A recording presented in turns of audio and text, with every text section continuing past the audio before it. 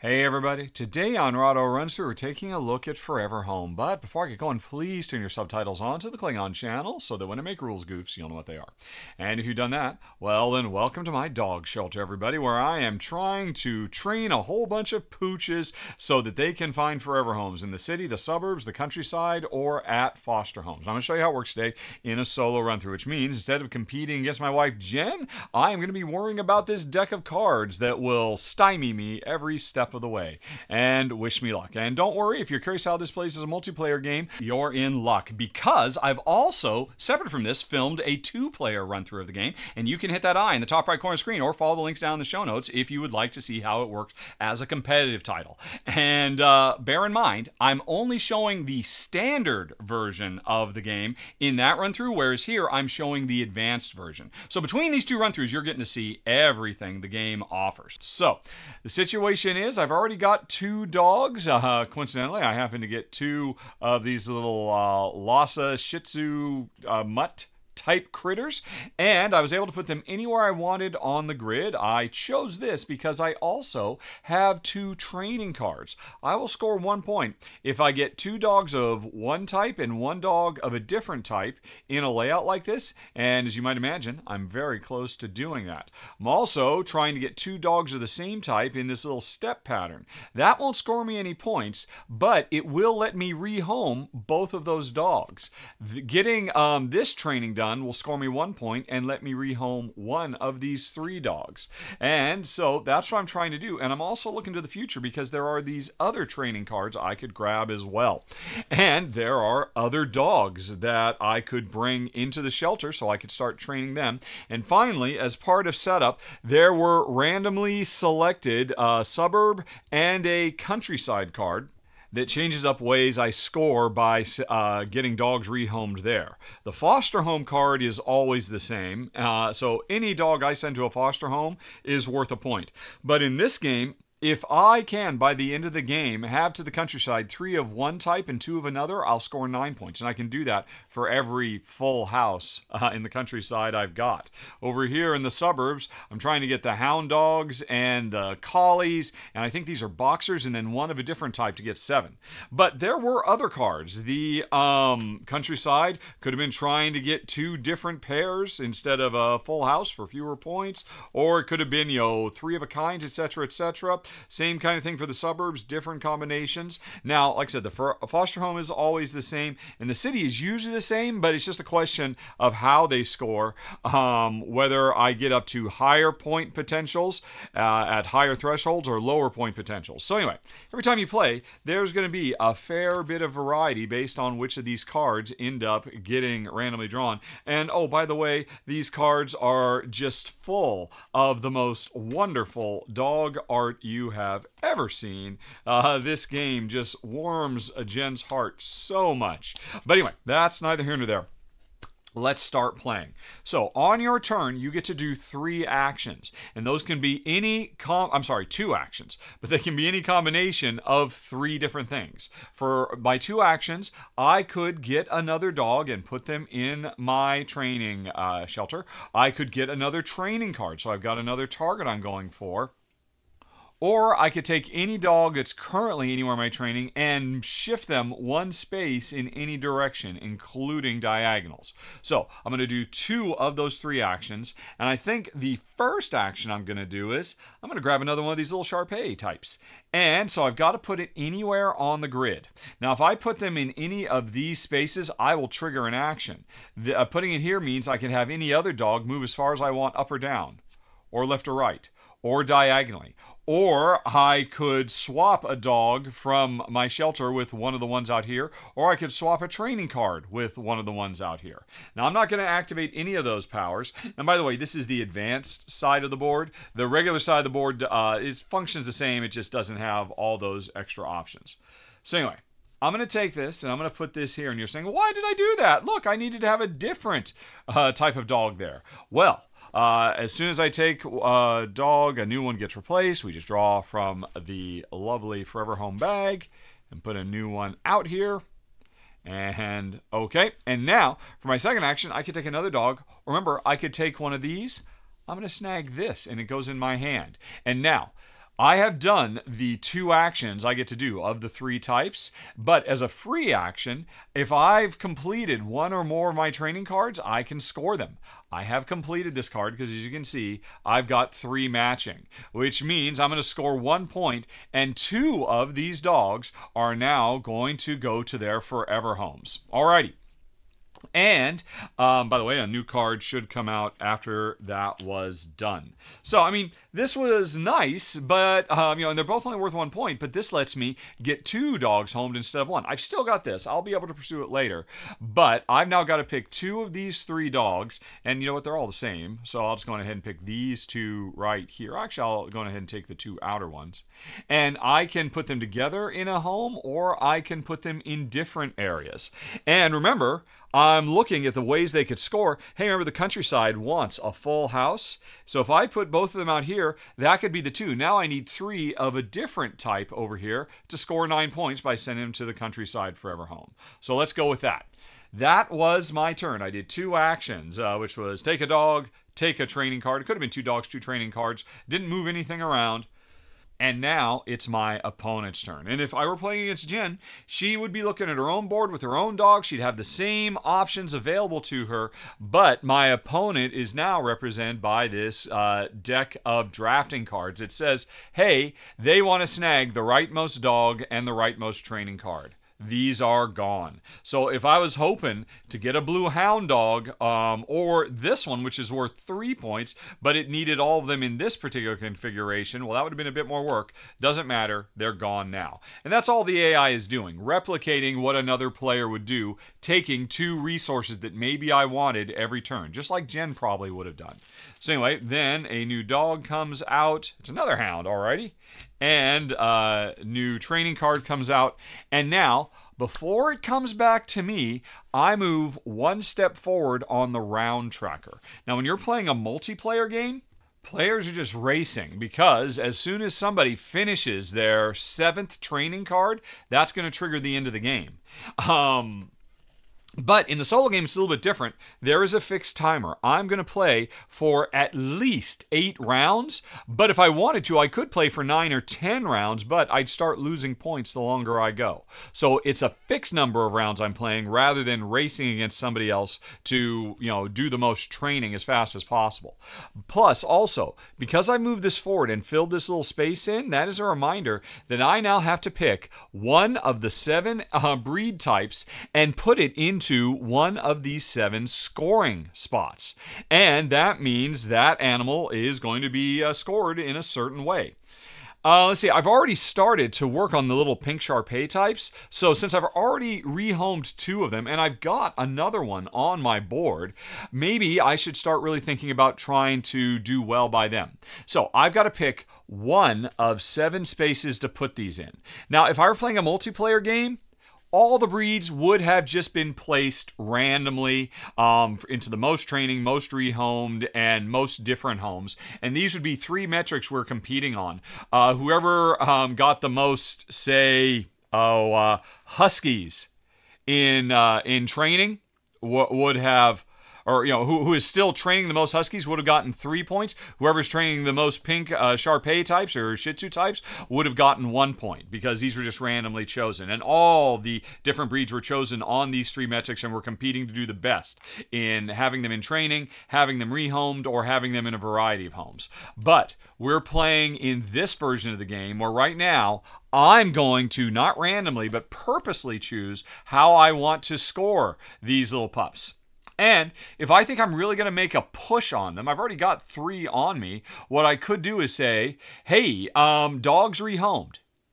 If at the end of the game, I've got more of these rehomed than, say, boxers and hound dogs combined, then I will score 5 points. So I'm basically creating a puzzle for myself as I go. I'm feeling like I've got to go. I've already rehomed some of these. Let's keep on pushing the agenda of rehoming them and make sure I rehome them more than I do some other breeds of dogs. Okay, so that was the end of the first round. And remember, in a multiplayer game, none of this stuff happens. You're playing until somebody has done 7 trainings, and all of the scoring for all the breeds has already been randomly assigned as part of setup. Okay. It is now my second turn. Once again, I've got 2 actions, and I would definitely like to get this little pup rehomed as fast as possible because I've given myself a goal of rehoming a lot of them. Unfortunately, there aren't any more of them out there, so I'm going to be trying to grab them as fast as I can, too. So what's next? Remember, I've got 2 actions. I'd like to get some more dogs to rehome them. And, let's see, one thing, the suburbs, remember, they had a very specific, they want blue, green, and yellow dogs plus 1 more for 7 points. So that means in this game, all other things being equal, blue, green, and yellow dogs are a little bit more valuable because this card was out. There is a blue and a yellow dog. I could go on ahead and grab those. Let's go on ahead and start by grabbing a blue, by grabbing old Blue the Hound Dog. And I've got to put it somewhere on my grid. And in the meantime, another one comes out. Oh, it's another orange, which are the cute little schnauzers. Okay, so where is this going to go? Remember, if I put them on any of these spaces, I actually trigger an action. But what I'm really trying to do is set them up to score these or potentially these if I could grab them. So I'm going to have 2 different types. This wants 2 of the same in the step pattern. And by the way, I should say, these are all mirrorable and flippable. You don't have to have them in exactly this layout. You could have them stepping like that, etc. So, where do I want to put this? Well, I can look over here in the future and see that, hey, there's this thing about having, 2 and 2 in a stair-stepping kind of thing. Let's go on ahead and see if I can pull that off. Although the problem is, I would need another pink and another blue. There aren't any out here. Now, there are 2 oranges. But remember, I might be able to get one of those oranges, but not the other one, depending on what my opponent does, because they're going to snag stuff, just like a human player would. So, where am I going to put this? Let's see. Well, you know what? Okay, what I could do is I could put it over here, and that means I trigger this action, which means, hey, one of the other dogs, it can't be this one, it can't be the one that triggered the action, but one of the other dogs could swap. So I could swap, and now I've got an orange. And then for my second action, I could get the other orange. Wasn't I clever? I think I was. And let's see, so a new one is going to come over here. There's another yellow. And now I've got a choice. If I put this here, here, here, or here, if I do this, I will move this away so that I can unlock this power again, as an example. Plus, I'll have 2 of the same type in this pattern, which means I can score my second training card.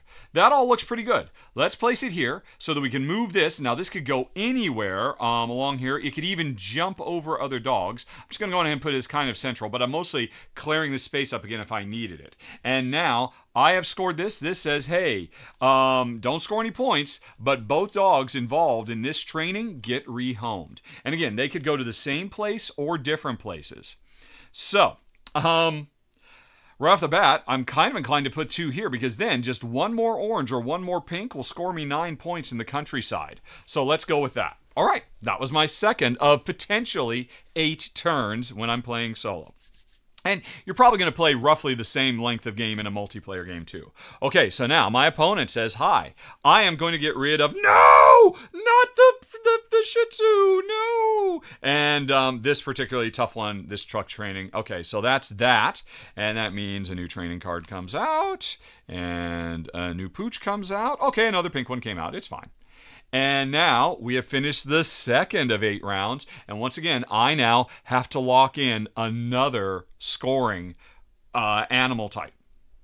So let's think about this a bit more. Of the remaining 6 breeds, well, see, I don't want to put orange in here because I've got an equal number of orange and pinks. So I want to, I haven't really decided what I'm going to go lighter on. So I'm going to leave those alone.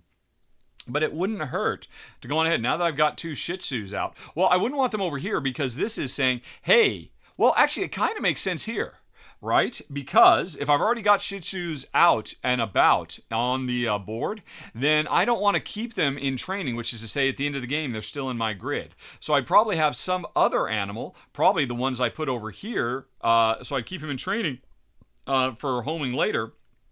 And that means one that I do want to get out on the board sooner than later. That makes sense. Or I could just go like this, which says, hey, I get an extra point for every orange Shih Tzu I rehome. Or If I put it over here, I get 2 points for every different home that I have rehomed Shih Tzus in. And that might make sense too, because if we look at the board again over here, we've got, right, I maybe want to put one more Shih Tzu here, but I don't know if I'm going to be able to pull off a second full house. So I'm sorry, more Schnauzers. So I would probably want to put at least one Schnauzer in the city because the city wants unique animals. You never want to put the same type of dog in the city. The suburbs don't particularly want, well, the suburbs don't want Schnauzers, but I could still put a Schnauzer here as the wild. And so let's go on ahead and say, you know what? I'm going to try and get Schnauzers in each of these different areas. Because because I put that here now, if I get a Schnauzer now in the city, the suburbs, and the foster home, that will be 2, 4, 6, 8 points for me at the end of the game. So let's go with that, and I've given myself another goal. Okay, we are now on to my third turn, and once again, I'm going to do 2 actions. I'm definitely going to snag this, because once I get it trained, this will have triggered the countryside, and I will have 3 of them rehomed, which means if I only rehome, say, 1 husky and 1 collie, the red and the blue, then this would already be a winner for my 5 points. So, where am I going to put this on the grid, knowing that I could trigger other effects, knowing what I'm trying to hit? So I could just go like this, and then because if I could get an orb like this, or because then if I could get another blue here or here, then I would complete this. I'd get this into there. So that makes sense. Let's go ahead and just put that right there. And then a new one comes out. Be blue. It is not. Oh, it's the little Frenchies. The purples those are the French bulldogs, right? And the yellow ones are the boxers, if I recall correctly. Okay, so I've done one of my 2 actions. I get 1 more. Well, none of these are going to help me with this, so I should probably go on ahead and get some more training because they're a source of points, and I can't rehome without them. And looking at this, I could be trying to go for a different collection in a vertical or horizontal line. But here's the deal. I know once I'm done with this, I'm probably going to send the pink off, which means there'll still be a blue left over here, which means I'd still be in a good position to finish this one later. So my second action, I'm going to give myself another training card. Okay, boom. And then my buddy says, hi, I'm going to take that boxer and that training card. Okay, whoops. No, we don't draw from there. We replace those. Show me blue. I'm not looking. I'm not peeking, I promise. Nope, not a blue. Okay. But hey, another Schnauzer, and I want to get Schnauzers all over the place. Cool. Alrighty, and we're moving on to the third. I now have to lock in my third dog type. And remember, this only happens in the solo game. In the multiplayer, this is the biggest difference. In the multiplayer game, they've all been pre-assigned, so players are competing to do the best in the different breeds and seeing how everybody else is doing. Here, I am competing against myself by creating problems for myself. So let's go ahead, I talked about this before. Let's take the Huskies and say, hey, you know what? I am not going to rehome Huskies as much because I want to do the Shih Tzus more than the Huskies plus something else to get those 5 points. I haven't seen any Huskies. I mean, they are going to eventually show up, but for now we're saying the red Huskies are left out in the cold, literally, but that's kind of where they like it. Okay, so my turn again. I'm doing 2 actions, and I'm feeling like I should go on ahead and grab this Schnauzer because I want to get Schnauzers in each of the other areas. But how am I going to place it? It doesn't help me with any of these. Yeah, and pretty much all the training cards are always, picking 2. So this is me introducing a third breed to the board. So I'm really kind of thinking more long-term how I might go about this. Like, for instance, well, if I know I put another blue here, right, and then eventually this goes away, I could put it here with an eye towards, maybe, oh, wait, no. Towards, yeah, doing this one, which it wants a blue and then orange and then another blue here. And if I get a blue here, later on I can put something here to make this blue slide over here and finish that one. I like that, and in fact, I like that so much. Let's go on ahead and snag this so the automated drafter does not snag it themselves. Okay. So, and by the way, I am supposed to fill these up immediately as I go instead of waiting till the end of my turn. So after I'd taken the orange, I could have seen what else I could have grabbed. Alrighty, and then we've got, a big one there. And now my opponent says hi. Oh, not this time, just taking dogs and leaving the training cards behind. Okay, Show me a blue. I'm looking for blue. There we go, baby. And we're moving on to the next round. So once again, I got to make a choice. Okay. I have not grabbed. I'm going to say purple plus red. I want to have fewer purple plus reds rehomed than I have pinks. So I've given myself another goal. And you better believe I'm snagging this. And boom, that's my first action, whereupon I am completing this. That is 1 point for me, and I'm rehoming one. I am rehoming this. So now I've got 3 rehomed pink, and I've got 9 points for the countryside. Boom. That is what I wanted to see. And I think I know what I'm going to do next. All right, so I'm going to grab another dog. I kind of have I'm less interested in the French Bulldog, so I'm not going to take the purple. I'll go ahead and take one of these yellows and maybe get another yellow later if it sticks around. And I'm going to put this yellow here, which then activates this power that says, hey, slide it over here. And just like that, I've completed this. Because remember, you can mirror things or flip them if you want. So I've completed this. No points, but I'm rehoming 2 of these dogs. I'm definitely rehoming this. Let's go ahead and put this here. And put a blue here. And now I just need a yellow and a green, and I've got 7 points for the suburbs. And now I've got 2 schnauzers, so that worked very nicely. That is pretty good. Okay, and then another dog comes out. That was a nice little onesie, twosie, threesie combo. Another French Bulldog. And the AI says, okay, bye-bye French Bulldogs. All right, they must, I mean, and, you know, a human player very likely would have done that, would have said, hey, 2 of the same type. I mean, you always need her trying to match colors, so somebody would have totally grabbed those 2, and it just so happens that's exactly what the AI did. Go figure. All righty, and then we've got some more pups coming back, and, oh, there's a husky, and there's a collie, and we move on, and so now I've got to lock another thing in. All righty, so the one that I'm trying to, just for everyone I put in a foster home, I've already put a blue in. I'm probably going to try and put another blue in. Let's do that over there. So the hound dogs. Every hound dog I rehome is worth a point to me. Fine. And I am up again. And basically, I'm almost out of time, folks. I've just got 2 more rounds, and then I will...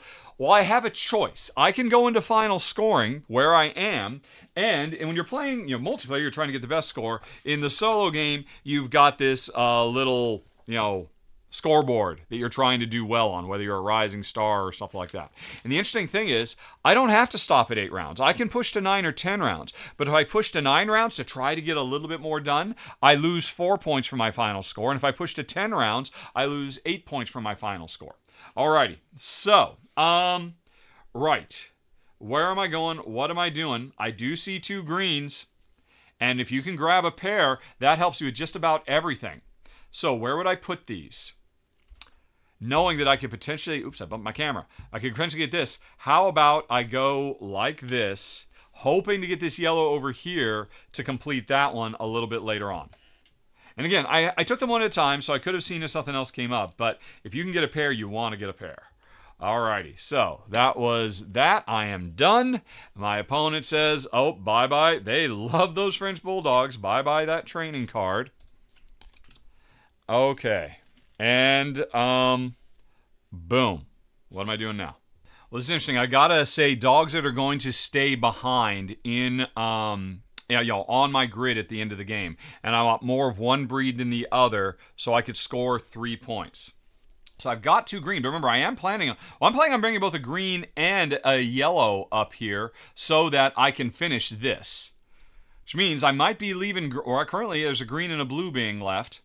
I'm going to say greens. More greens than yellows. So, I've locked in. I mean, I don't have to do the last one because there's no place else I could put that. So that's my final scoring options, and I've got 2 more turns to do it in. So let's go. Let's go on ahead and grab this yellow, right? And score that immediately. So that is 2 points, and 1 of these dogs is rehomed. And I need to think about what makes the most sense to leave. Okay, I'm going to rehome this green. Fine. There we go. Okay. And I've left that because if I can get that green and that there, these two will score off each other again. So that was my first, and I'm almost there to the suburbs. And for my second, what's more important? I'll go ahead and grab the green, and I will put it here. And if I had time, if I could grab that card, I'd score. But we'll just have to wait and see if I get lucky, and my opponent does not take it. Okay. And they say, hi, I'm going to take this and this. Okay, no problem. Now, I should say, oops, yeah. I wasn't going for that one. That's fine. This one is interesting. This I had to have two of the same breed with a blank space in between them. So anyway, so that's what they took. I am fine with that. We slide over, and the last one goes in place. And that's it, folks. I'm done. I've played my 8 rounds. Unless I want to keep pushing. If I keep pushing, I'm going to lose 4 points. But it's worth it because I need one more to score 7 points for the suburbs. So I am going to push. Wait, no, I'm not pushing. This is my last round, and then I have to decide if I keep going. So I've done 7 rounds. This is my last round. You know what I'm doing. I am snagging this as my first action because it's immediately finished. 1 point, 2 dogs. So we get a yellow over here, and just like that, we have scored for the suburbs. And I can't take the blue because it wasn't part of that trick. I want to keep more reds than yellows, or more greens than yellows, so I'll take a yellow, and where am I going to put this? 1 in the city is 1 point. One of, basically the foster homes, it's 1 per. No matter what they are, they're always a point. If I put it over here and I could get more yellows, the second yellow would be 3, and then 4 and 6 and 9. So, but I think this is it. I think this is as far as I go. So in that case, it doesn't really matter. Alrighty, and then my opponent, I'm just finishing out, in case I want to keep going, they take that, and they take the hound dog. Alrighty. And now I've got to make my decision. Am I going to stop or am I going to keep going? Folks, you've made it this far. Let's just going to say I will not keep going because I'd lose 4 points and then subsequently 8 points. So, what is my final score? Well, the game comes with handy-dandy scoring sheets, so let's go through this. My completed training cards. I got 1, 2, 3, 4, 5. Not great. I was not going for the big hard ones, which could be worth a much bigger source of points. So what was it again? 1, 2, 3, 4, 5. 5 points. Alrighty. Next up, my home cards, which are these up here. 1 point for the city. I completed this, so plus 7, that's 8. Plus 9 is 17. That's a bit better. Okay, now the commendations, all of this stuff up here. Did I have more pinks rehomed than purples and reds? Yes. So that is 5 points. Did I have more greens in training than yellows? Yes, I did. So that's 3. How many blues did I rehome? None? No, 1. 1. So only 1. And I got 2 points for each unique place I put schnauzers. So I only put them in 2 spots. So that's 4, 5, 6, 7, 8, 9, 10, 11, 12, 13. And finally, when you're playing solo, you get deductions. If I had kept pushing, I would have lost 4 or 8 points, but I didn't. I stopped. Also, because I'm playing on the advanced board, I lose 2. If I'd played on that, because I had access to those extra powers. So because of that, I am at -2.